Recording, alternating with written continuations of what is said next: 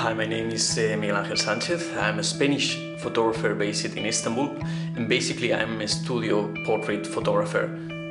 I'm very happy to be shortlisted for the Terry Neal Award, and it gives me an extra boost of energy to keep on working in more projects around the world. Well, in this case, this work is a very sensitive project, and it's just a personal journey through the scars of suffering and also through the resistance of the humanity.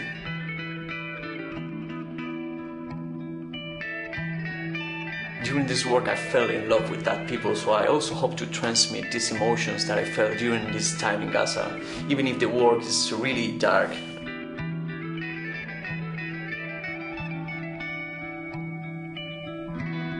Right now I'm working hard on preparing my next 3 projects in 3 different places.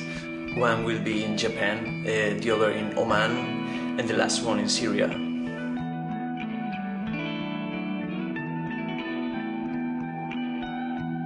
Basically, stories are different, but all of them share one feature, is that they are part of a long-term project entitled The Will of Existing, where I focus on people who are fighting to maintain their essence, their culture and their roots, and whose very existence is written due to religious, political and social reasons.